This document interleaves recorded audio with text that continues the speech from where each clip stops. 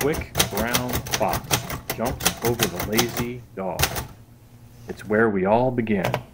Welcome to Lazy Dog Typewriters.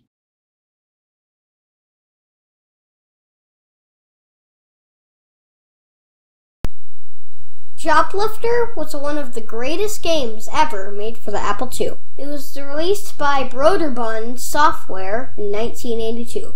You take on the role of a helicopter pilot flying across enemy lines to rescue hostages held by evil revolutionaries armed with tanks and jets, determined to stop you at all costs. For some reason, after rescuing the hostages, you drop them off at a U.S. post office. Maybe so they can mail themselves home? Just go with it. It was 1982. What's all this have to do with the typewriter? Let's find out. But first, get to the Choppa. Howdy folks, and welcome to Lazy Dog Typewriters.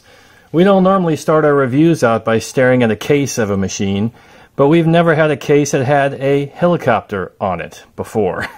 And we think that's really special. And as Kevin said in his introduction, helicopters have something of a sweet spot in my heart because I really enjoyed playing Broderbund Software's Choplifter by Dan Gorlin, back when designers could put their names on their creations, in 1982 on our Apple II personal computer. Many times did I fly over that fence and try to rescue those little white characters being picked up as hostages. And I guess it speaks to the zeitgeist of that era, 1982, because of course we had just recently suffered the indignity of having our embassy overrun by terrorists, so-called students supported by the Islamic regime in Iran, who had taken over our embassy and held our hostages there for 444 days until Ronald Reagan came into office, and on his inauguration day they were released, all 52 hostages, and that was a huge transformative event. So as a young preteen playing Choplifter, where the mission was to rescue hostages from behind enemy lines in what looked like a desert landscape in our VGA monitors, and playing with two little tiny joysticks going back and forth trying to control that very unstable helicopter, was quite an adventure. But let's leave that adventure behind for the computer game reviews, and let's switch over and look at our new Sears Citation, which came out 18 years before Choplifter in 1964. And here it is, the Sears Citation. Let's take a look at this blush. Champagne blush is what I'm calling it. Also red would work. Modified Model 6 series Smith Corona machine built specifically for Sears. And again, it was only available for 1 year, the fall of 1964 until the fall of 65. A really pretty, wonderful machine with all the new modern styling that had come to replace the Model 5 machines, but with a custom Sears twist. So let's go over some of the features right now. Let's start with one of the most obvious, and that has this interesting tension select lever right here with a nice big red ball. Some of the Sears Citation models, and we've made a quick review of them in our Great White Typewriters video. Check that one out for Lego Shark swimming endlessly. But it had a blue ball, and this one has a red ball, which is kind of interesting, kind of Minority Reportish, I guess. This leatherette backing is an interesting piece, just stylistically. It often comes off. We've had to re-glue that. The major stylistic element on this is a little bit of Googie style, if you will, if you look at our Jetsons video. We have a very angular ribbon cover on top of this machine. We have one very large button on the front, which is your tab clear and set. On the old 5 series, these were two separate buttons, very much smaller. Now we've got a massive, easy touch one. We have the white keys, but we haven't yet picked up the change-a-type keys or the changeable keys of the later 6 series. We have a manual ribbon reverse still on the front of the machine. That's what this little lever here is for. That goes away a little bit later in the later 6 series models. And we have our platen knobs over here. They're much larger and white. We got a little bit of a crack in this one maybe. So it goes. And we have the plastic, however, ribbon carriage release levers, which is an innovation that many of us are sad about because these things are somewhat fragile, only lasting 50 or 60 years as opposed to the 5 they were designed to last. And that's shown by this one here, We'll scoot back just a little bit.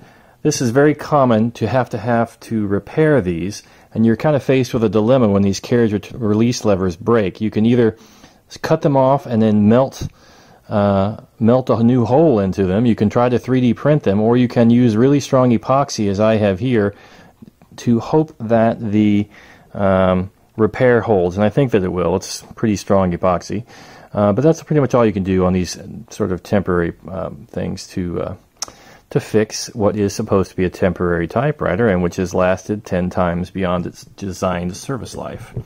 All right. So, speaking of service life, let's take a look at its features. It's a fully featured machine. We have a dedicated number 1 exclamation mark and a plus equals. The 8 still has the asterisk over it, as many of them did for a long time. We still have our fractions. We can always send email because we have the @ and the cent, which is ever so useful nowadays. Pop into top. Let's go ahead and look at that. You just have a real simple pull to lift off. You've got standard 2-inch ribbon spools. Use the basket shift, so very lightweight shifting. You have your ribbon reverse forks right here, so you'll have a grommet, which triggers your ribbon reverse as the machine is typing, and it will go this way or that way.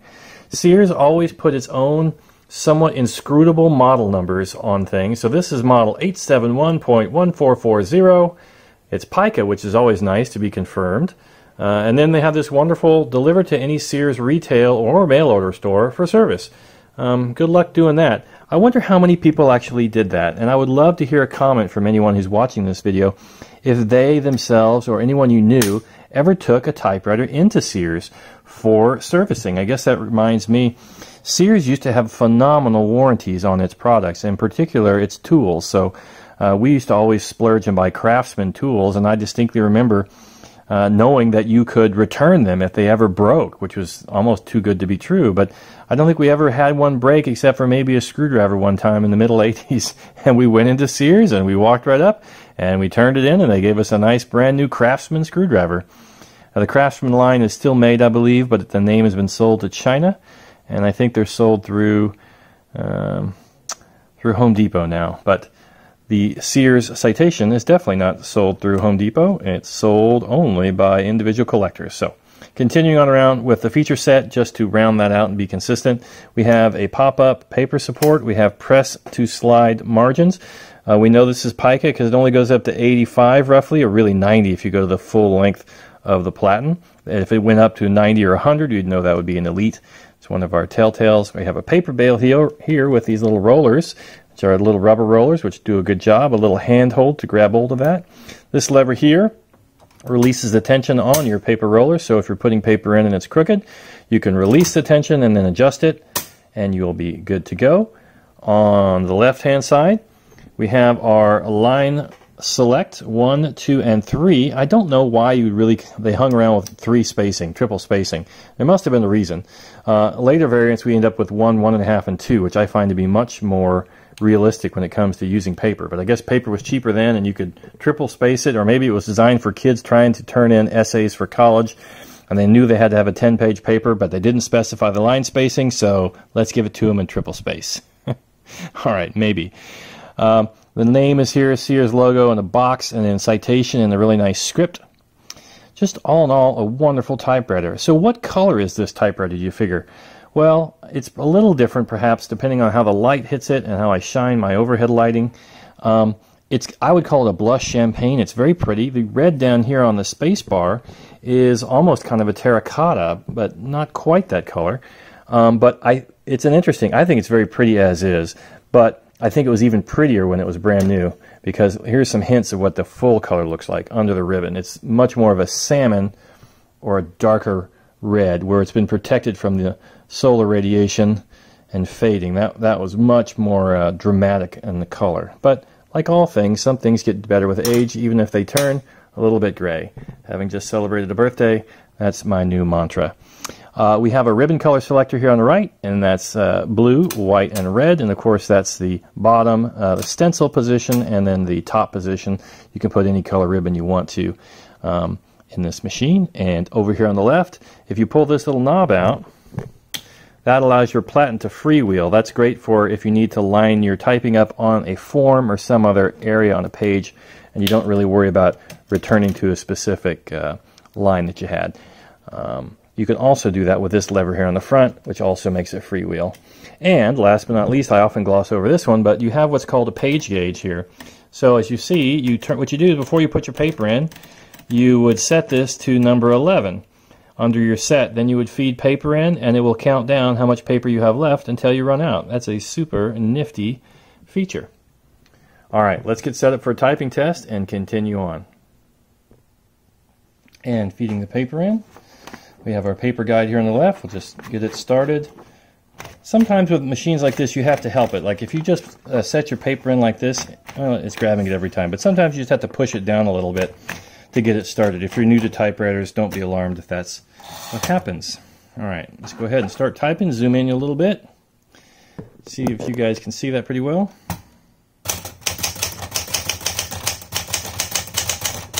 There we go. Our fathers.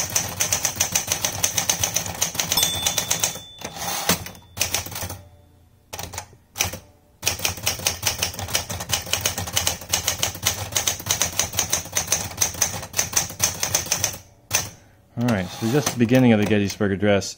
Like so many Smith Corona typewriters, the typing touch on this is just really good. It's just really smooth, it's comfortable, and it's easy to use. This one has a brand new ribbon, so it's a little bit smudgy perhaps, maybe just a hair, but it's really nice dark imprint as you can see. And this is a pica typeface. You can see I had one little typo right here, or the fourth, brought forth. The O and the F were switched or somehow. Sometimes when you're typing a little bit fast, you can make those mistakes inadvertently with how you press the keys. And that's just the joy of a manual typewriter. But real easy to type with, real simple, real straightforward. Just a really wonderful machine. I'm going to bring out a Citation 2 that we have, so you can kind of have a comparison between what evolved between the Citation here and the Citation 2. Alright, so we have brought out a couple years newer Citation 2. It's interesting to see what has remained. So of course we have the same angular Googie style ribbon cover. We have a slightly different and I think improved black backsplash here. We have that blue button I mentioned, which I love. It's a translucent blue. It's very shiny. Same thing for the ribbon touch selector. And we have the Sears logo in the box, and then we have a very fancy C. I don't even know what you call something. Calligraphy C, we'll just call it, with kind of an old world script here. Very early 1970s, late 1960s styling. But we've picked up a couple extra features. So these red keys here are your changeable type, is Sears' official name for them, versus change a type. And you have just one on this one. But you do have a really nifty feature over here. You have a paragraph key which indents 5 spaces.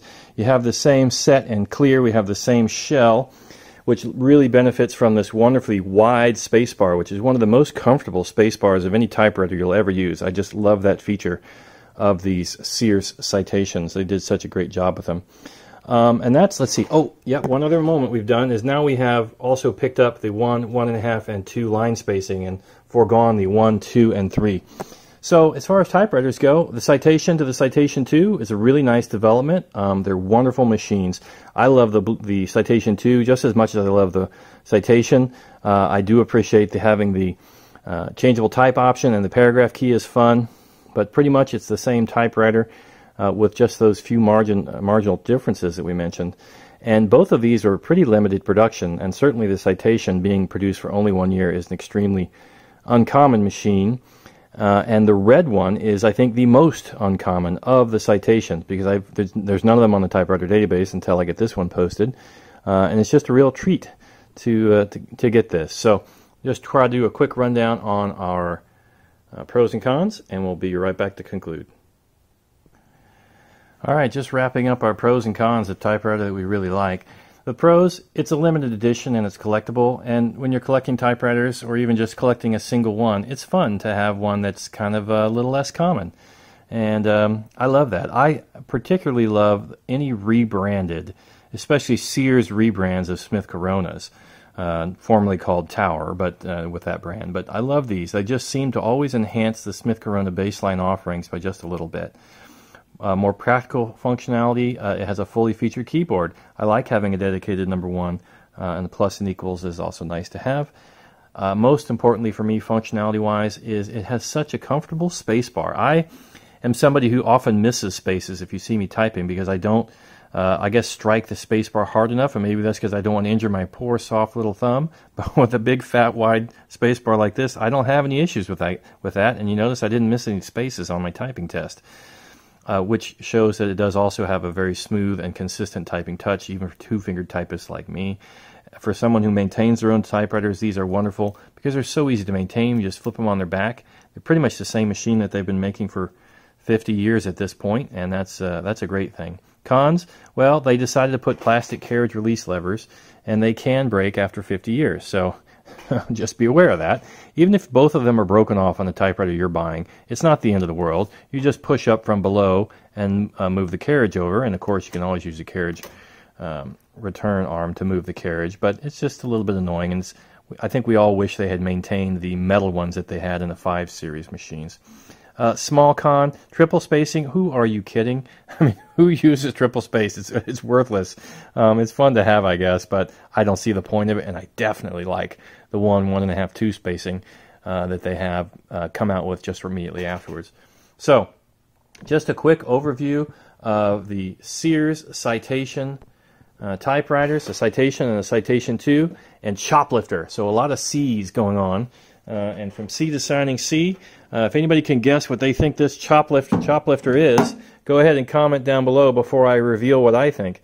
When I first saw this, I thought, well, that's a Comanche, a U.S. Army's disastrous $7 billion helicopter that never was.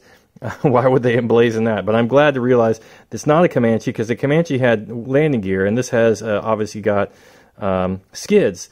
So I think that this is a Eurocopter EC-135, possibly 145. So maybe someone was a student pilot or learning to fly this helicopter. I don't know when they applied this sticker, because that's a modern helicopter and this is a vintage typewriter. So that's also kind of a fun mystery to have on your typewriter. All in all, it's just kind of a testimony to the fun things you come across when you're collecting typewriters.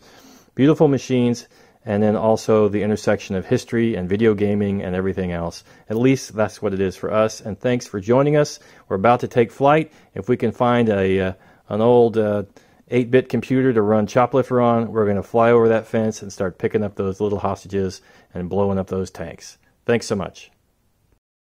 Get to the Choppa. Please like, subscribe, and share.